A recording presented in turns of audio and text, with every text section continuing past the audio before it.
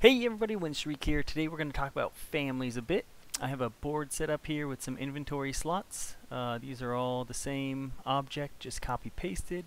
And then I have 4 potions.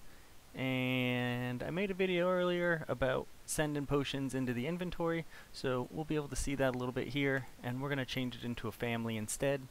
So hopping into the event sheets. I have some locked code here that we'll go into later, and I guess we're using that, so I'll show it. But on the starter layout, I'm just clearing off my text and then setting a UID to each one of my inventory slots. So we have an instance variable where all of them have a variable UID holding spot, and then I just go through for each of them and set their actual UID. It just gives me a way to call them later. If I click on my mana and it's not already overlapping my inventory slots, it will create a new one in my inventory slots, and that's what I just showed you in the video. And then it sets a few things, so the position will be inside the inventory slots. It changes my inventory slot from empty to full, and then it also edits the size so it fits in there.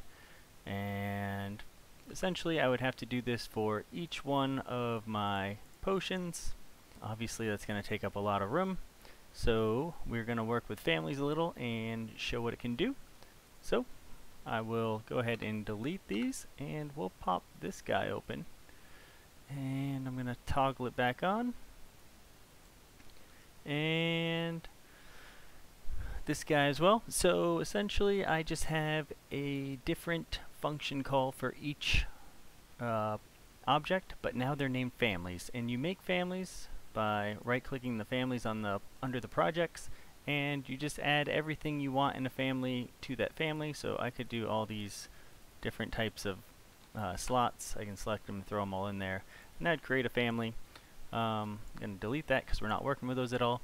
But here's all my potions. So I have all 4 in this family, and the family's called potions.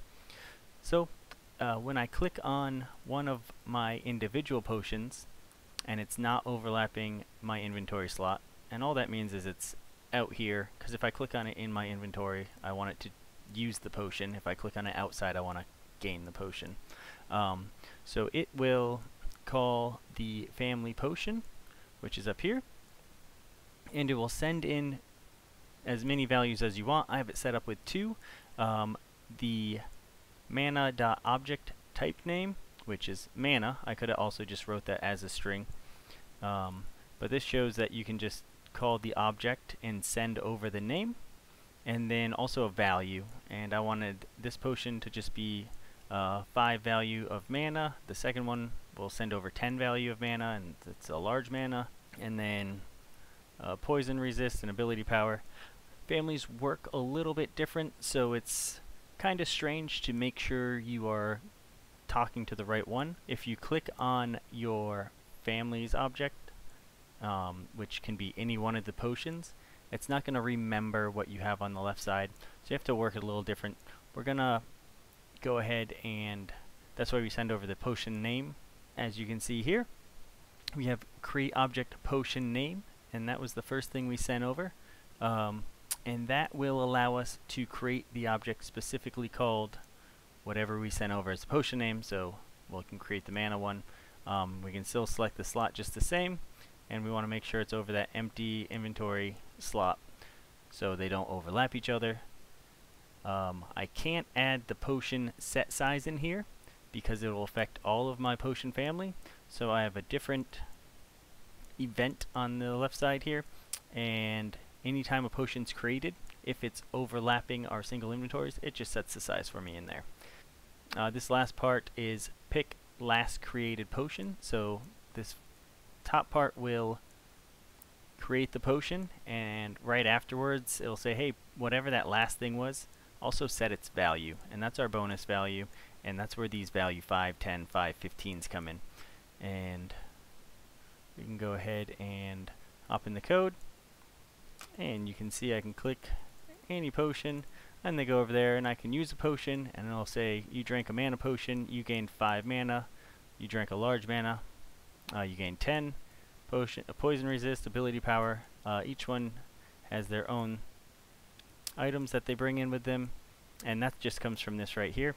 So you have on left click if they are in the inventory, and it will reset that to true, and it will destroy the potion, and then it will edit the text. If you don't do much with text, I guess I'll explain it all. We got a quote to start it out, so everything I type in here is going to show up as is, and then this and means I'm going to attach something, and then I got potion.objectTypeName, which will be the potion's name, and then I'm going to attach some more, which is more of my text. So I threw a space and then potion in there, and then this gives me a new line, and I typed in you gained inside quotes, so it's going to be verbatim, and then I'll grab the bonus, and then I add a small space, and then I'll grab the potion's name again.